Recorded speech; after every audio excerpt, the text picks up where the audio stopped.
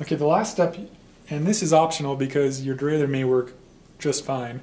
If it doesn't though, you may have a problem with the derailleur hanger. So you might have done your cable tension correctly, your limit screws, checked your chain and shifters, but you still got trouble getting the chain to move up or down the cassette. Sometimes you can get the chain to move up the cassette but not down, or down but not up. If that's the case, you'll want to check your derailleur hanger. The derailleur hanger is this small piece of aluminum right here that connects your derailleur to the frame with this large 5mm Allen bolt. So the first thing you'll want to do is just visually inspect it from the back. And if you can see that this cage right here that holds the jockey wheels is not perpendicular with the ground, you'll know that you'll need to do some work to realign your derailleur hanger. Now if it's very minor, sometimes I'll just grab the whole unit here and bend it in or out with my hand. However, it's not very accurate and it's pretty hard to do. But if you're on the trail or out on the road, it's a good way to be able to adjust your bike on the fly. So if you don't have the correct tool to do it, you can use a crescent wrench. And I will put the crescent wrench right there in the very bottom, as high up as you can get on this jockey pulley set. And I'll use that to help me bend the derailleur in or out. Now, since you're at Aggie Blue Bikes and we have all the tools you need, the correct way to do it is to go ahead and grab your 5mm Allen, put it in the derailleur hanger bolt here, and go ahead and remove your rear derailleur from the hanger,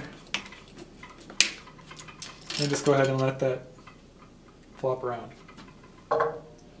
Then you'll want to get your derailleur hanger adjustment tool, which is this long lever and with a bolt on the end that looks just like the derailleur bolt.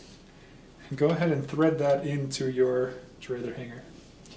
And be careful too not to cross thread anything here because that's not fun. Go ahead and snug it down so that this piece of metal is snug against the derailleur hanger here.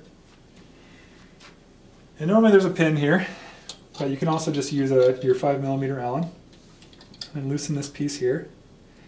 And this can slide up and down because the derailleur hanger bolt is not at the very center of the wheel. Your axle is.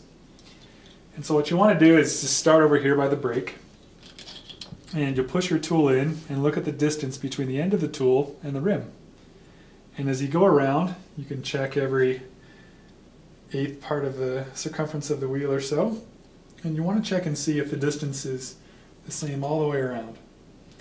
And if the tool is equidistant from the rim, then you know your derailleur hanger is straight. And you can even come and check in here and use your finger to kind of keep it at the same spot. So if you find out that it's very far from the rim up here and it touches over here, what you'll want to do is go to where the tool is very close to the rim and just hold that wheel and bend the derailleur hanger in the direction that it needs to go. And by going all the way around the wheel and checking each time you make a small adjustment, you'll be able to get the end of the tool equidistant from the rim all the way around the wheel.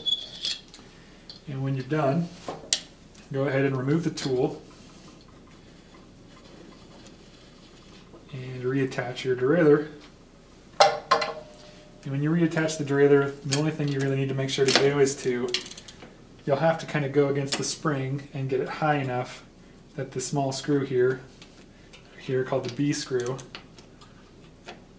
is clearing the little tab on the derailleur hanger. So go ahead and put that on and be careful with the threads again. It's pretty soft aluminum.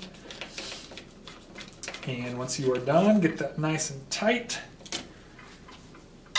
And check your shifting again. And you should find out that your hard work of setting your cable tension, limit screws, chain, and shifters has all paid off. And you should be good to go. And a lot of times you can bend to the derailleur hanger by falling on the side of the bike that has the derailleur hanger, putting it in the back of a car or leaning it up against something. And these are usually pretty soft aluminum and they'll bend pretty easy. So that's something that you can do optionally to check why your shifting is not working even after all of your hard work.